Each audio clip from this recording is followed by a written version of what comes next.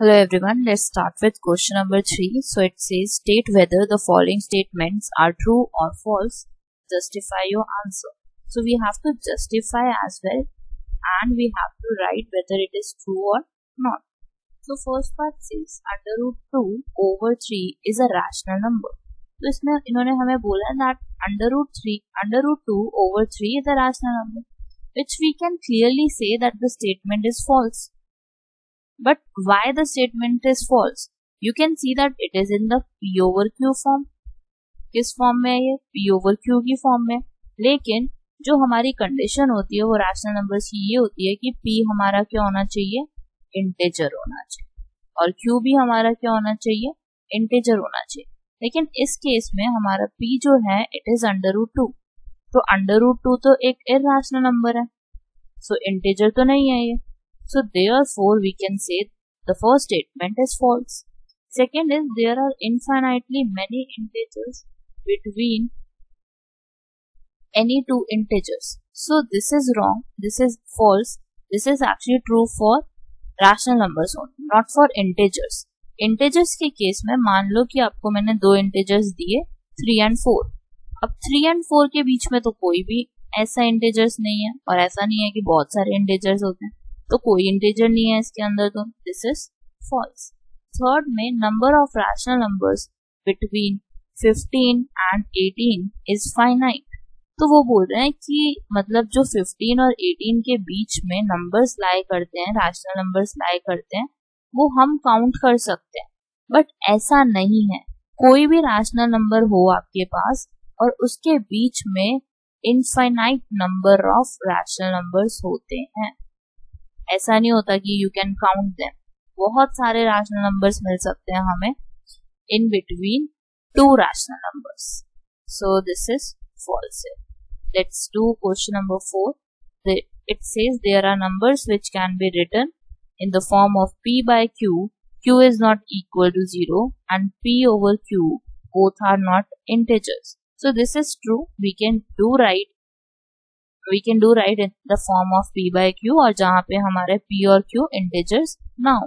जैसे मान लो you have under root 3 over under root 5. तो under root 3 भी integer नहीं है और under root 5 भी integer नहीं है. This could be one example under fourth part. Let's move on to the fifth part.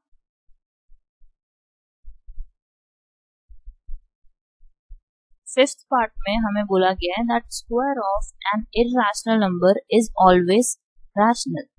तो अगर मैं बोलूं आपको that we have an irrational number as under root 2 raised to power 4, तो अगर इसका हम स्क्वायर करते हैं, दिस इज इरैशनल, इसका स्क्वायर करके देखते हैं.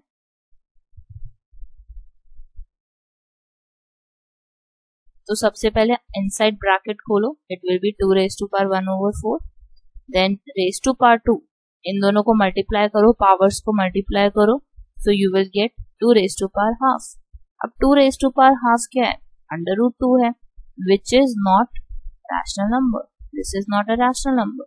तो हमारी जो स्टेटमेंट है it is false. Let's move on to the sixth part. Sixth part में under root 12 over under root 3 है, तो is not a rational number. वो कह रहे हैं कि जो अंडर रूट 12 है और ओवर अंडर रूट 3 है वो रैशनल नंबर के इक्वल नहीं है, बल्कि है. कैसे? 12 को कैसे लिख सकते हैं? We can write it as under root 4 into under root 3. अब अंडर रूट 3 और अंडर रूट 3 कैंसिल हो गया, you are left with under root 4. Under root 4 को कैसे डिफाइन किया जा सकता है? It can be defined as 2. तो 2 हमारा क्या है? It is a rational number. So therefore this is true. Now moving on two seventh part, last part of question number 3. So it says under root 15 over under root 3 is written in the form of P over Q, where Q is not equal to 0, so it is a rational number. तो check करते हैं कि rational number है या नहीं.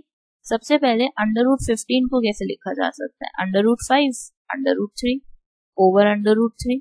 Under root 3 से under root 3 cancel हो गया, so you get under root 5. But under root 5 तो हमारा कैसा नंबर है? इरैशनल नंबर है. So this is false. So that's your end to the question number 3. Thank you for watching this. Please like, share and subscribe to our channel.